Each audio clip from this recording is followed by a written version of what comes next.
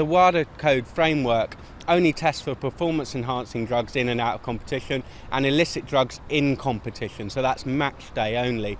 So the RFU's illicit programme fills that void of out of competition testing for illicit drugs. No player we have had fail has actually indicated any long-term abuse problems. It has all been a one-off use, a mistake if you like, very much an accident on a night out. They've made a serious error of judgment.